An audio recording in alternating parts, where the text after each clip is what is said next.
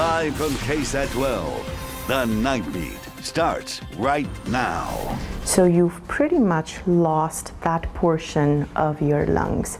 So your lung capacity is never going to be the same again. One doctor giving us an inside look into a COVID survivor's lungs tonight. The man who survived COVID also telling us what he's now experiencing 6 months after his diagnosis. But first, complete devastation and heartbreak. A young mother's life now gone just as she was heading to work. Police say Monique Rodriguez was hit and killed by a driver who was suspected of driving drunk yesterday morning. Tonight, Rodriguez's family trying to figure out how to move forward. The night team's Jonathan Cotto spoke with family members as they gathered to honor her memory on the city's west side. Jonathan. That's right. Just moments ago, friends and family gathered at this bus stop off of Culebra Navidad to honor Monique Rodriguez's memory, whose life was cut short at this very location.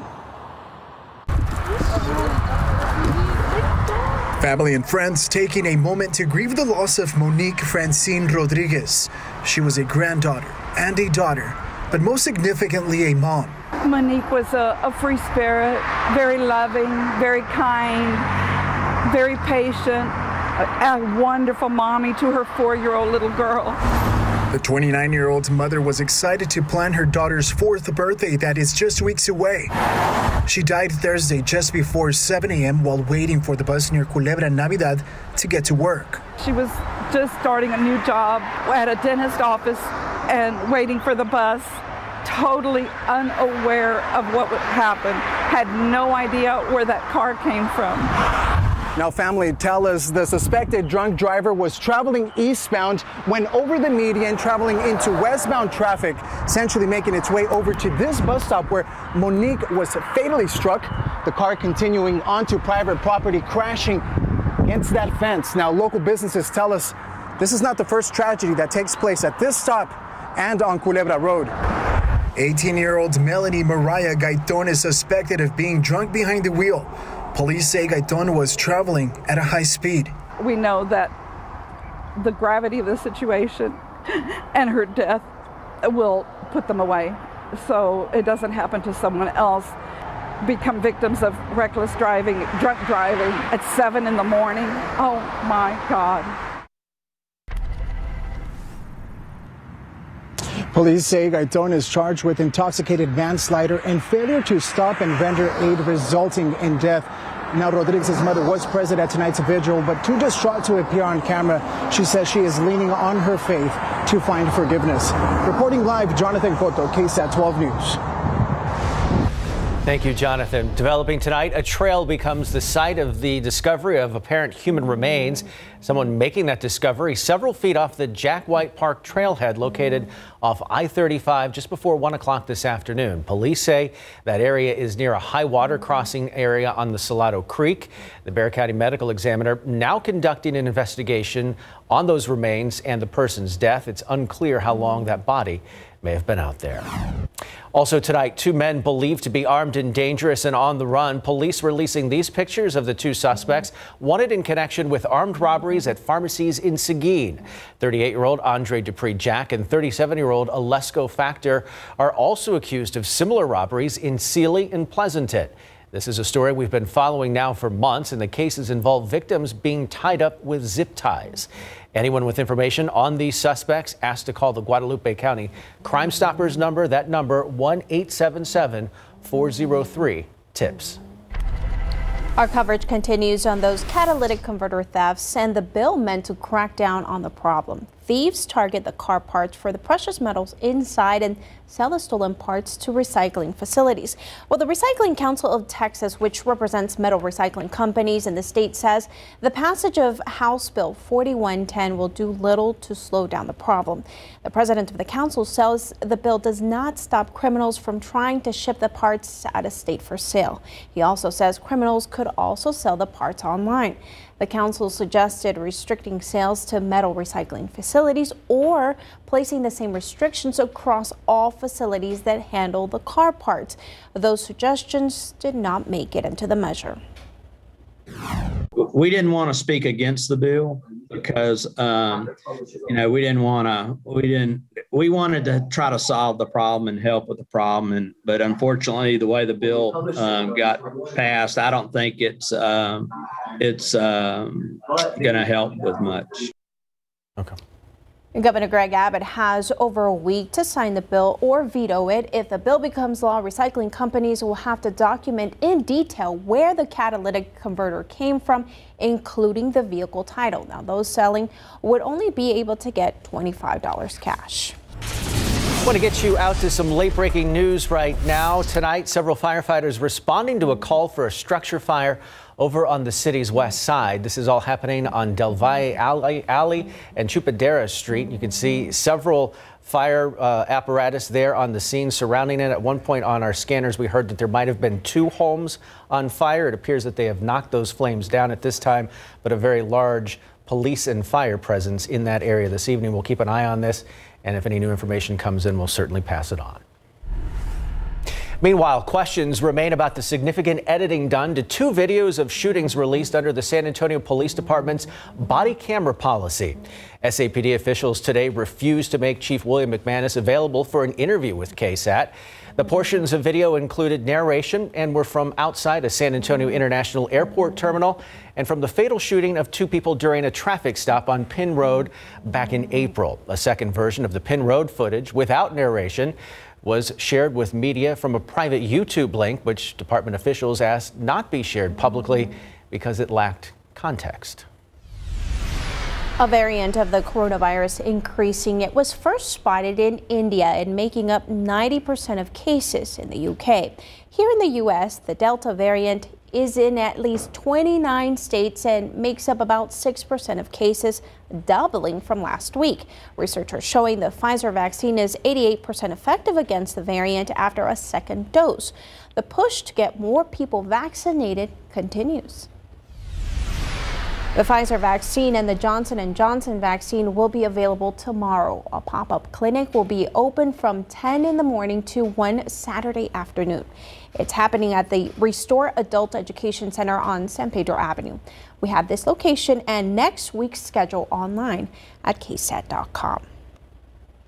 Well, COVID concerns continue for these so-called long haulers. Difficulty breathing, doing everyday things, and that annoying chronic cough that just won't go away. Well, that's what lung specialists are seeing in many COVID-19 survivors. They say anyone who was hospitalized or had mild symptoms should see a specialist.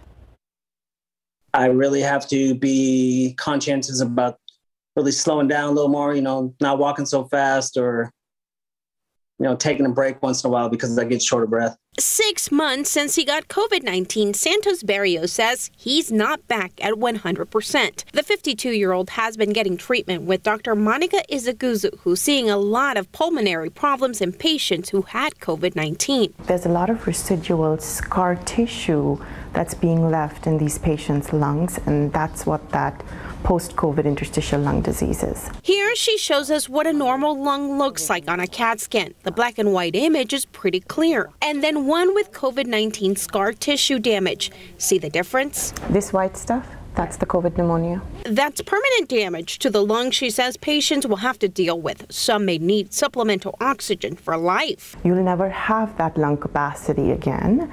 In some patients, because that scar tissue is tugging and pulling at their airways, they're just left with this chronic cough. Barrios got treatment right away and his lungs show improvement. Better, but you still see there's more haziness than there should be. A week ago, he finally returned to work. Week by week, I can tell I'm making a little bit of progress. Dr. Izaguzu says they're seeing patients in their 20s with problems, even some who had mild cases. I have a whole set of patients that tell me they were so physically fit and active and they're not able to run, they're not able to do their regular workouts.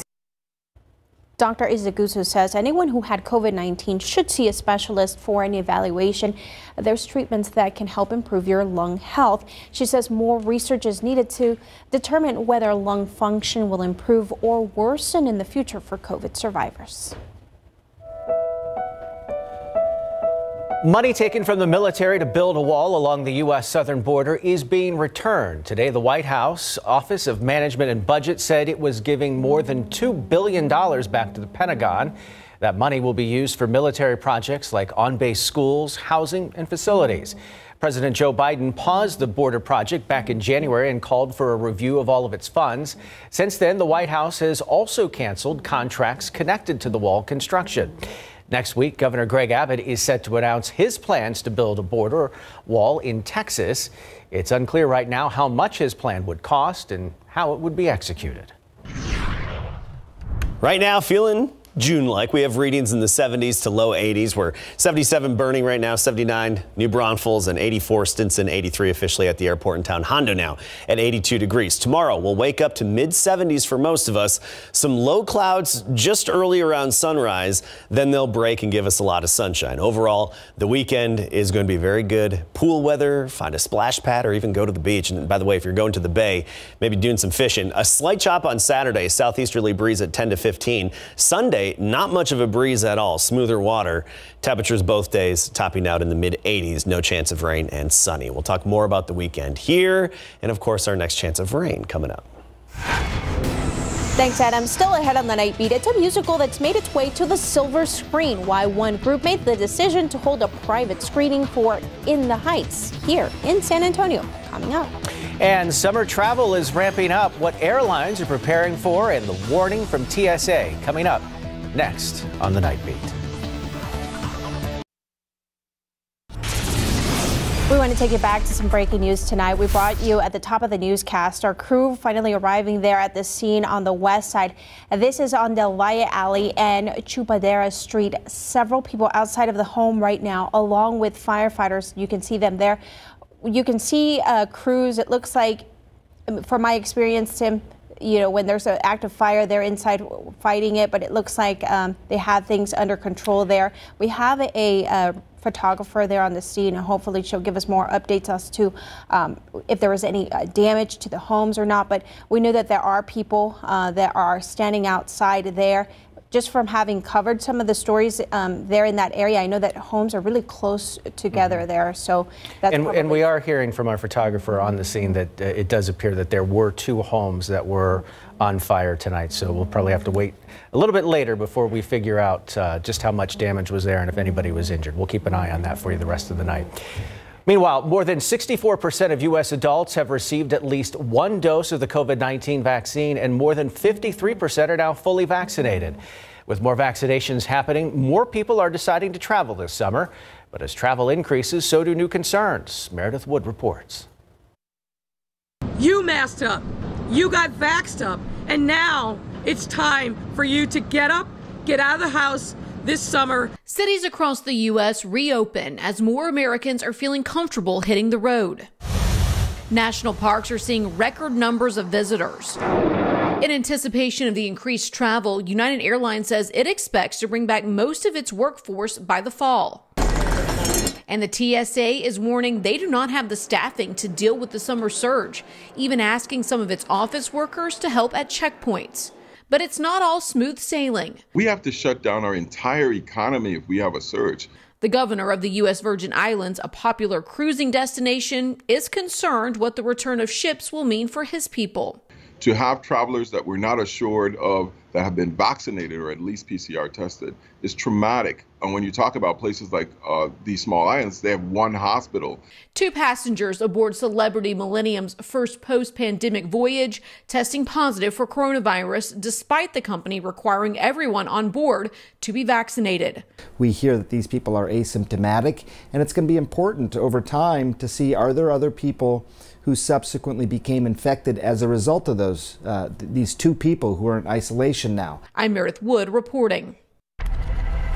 Well, some may decide to have a staycation, and there is still plenty to do, including checking out new movies. In the Heights was first delayed because of the pandemic and is now being released. It's filled with music and dances and tells a story of a tight-knit community in a small Latin neighborhood in New York. Today, people gathered for an exclusive screening of the musical that is brought to the silver screen. The goal was to highlight Latino-centric projects, and some guests we spoke with today talked about the importance of representation from their communities. The event, put together by several organizations, including San Antonio Firm Communications, who says timing is everything. It's the most critical time frame this Friday, Saturday, and Sunday. It's opening weekend box office numbers that have everything to do with the success of a film. So if we want to see more films like this, like our stories told, our culture, our music, we need to make sure that we go out and support the openings. And the musical comes from the same person who brought you Hamilton, Lin-Manuel Miranda. Looks like a high energy, lots of singing and dancing, very colorful movie. I'm sure it'll do well this weekend at the box office. And that might be where you want to hide out this weekend, Adam Caskey, because it has gotten warm on us real quick. Yeah, it has. You know, May was below average. We started June even below average. We're starting to make up for some lost time here temperature-wise. And yeah, if you don't want to be in the AC this weekend, then just find a pool, a splash pad, or go to the beach. It's going to be good weather at the beach as well. A little breezy Saturday, but Sunday, not much wind at all at the beach. 90 degrees, that was our high today. Every day this work week, we had a high temperature of 90 degrees. That was our lucky number this week. Del Rio topped out at 102 this afternoon. Cotulla, Pleasanton at 94, and even New Braunfels 92 the high. Let's take a look at where we are now. 83 degrees, dew point is 70, so a bit muggy out there. We definitely have the humidity in place, but it's not as oppressive as what it was earlier this week. We're starting to see a little tick downward in the afternoon dew points, but it's still humid out there, and it's here to stay for the most part. Del Rio still at 92. We're meanwhile 79 in Beeville, 81 Gonzales, 79 in Uvalde and Kerrville. Let's take a look at the big picture here across the state. Very quiet. We had a few showers pop up in West Texas. That's good.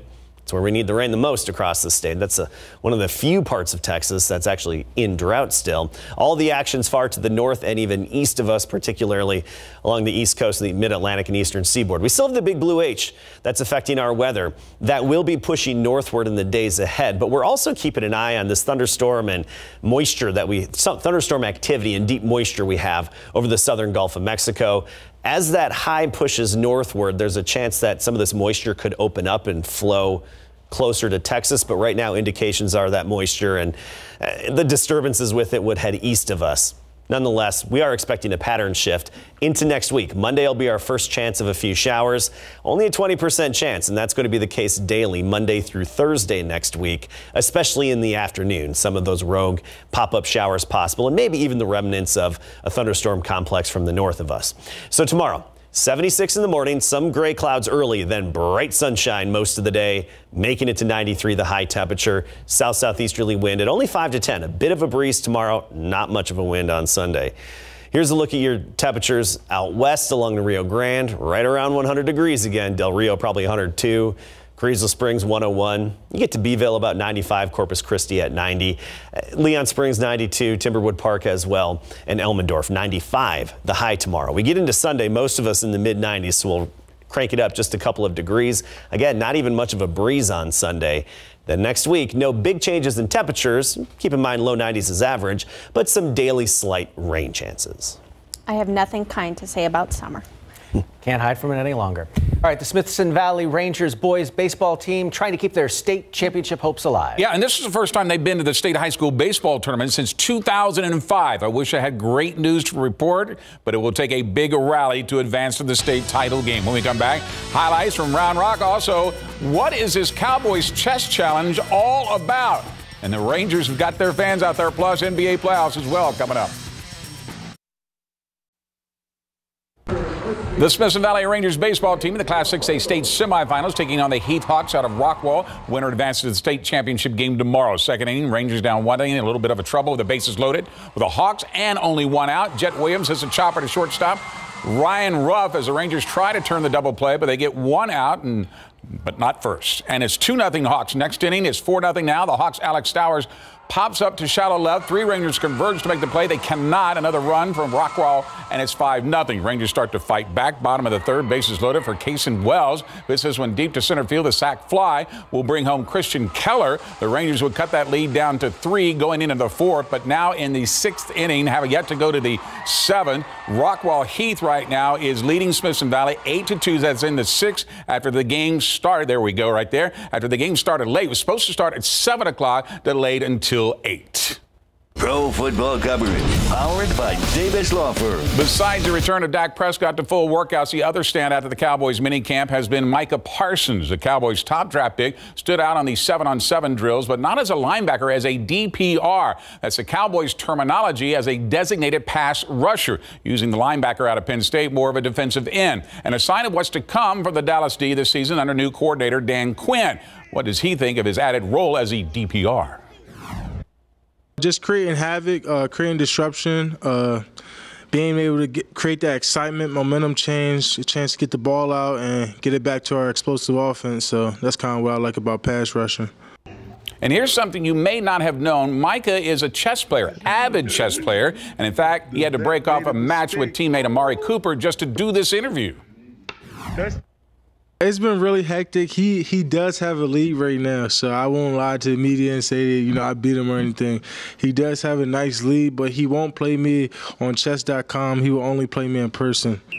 But Parsons says he welcomes any and all challengers at chess.com. His username, by the way, is Stix. That's spelled S-T-I-X, City 11. Anthony Brown is about to start his 6th season with the Dallas Cowboys, and no certainties about starting this coming season. That's after starting 8 of the 10 games he played in last season. That's because the Cowboys used the draft to select 3 defensive backs, including Kelvin Joseph, with their 2nd pick, 44th overall, and one on the 3rd pick, 99th overall, for Nashawn Wright. How does Anthony look at the competition he's facing going forward? It's always competition. You know, it's the NFL. You know, it's always going to be competition somewhere. And you know, we lost Cheeto last year, so of course we got to replace somebody, and somebody got to come in. So it's always going to be competition. You just got to do your part and don't even worry about that. And just like I said, make everybody better around you. Because at the end of the day, if we win, everybody win.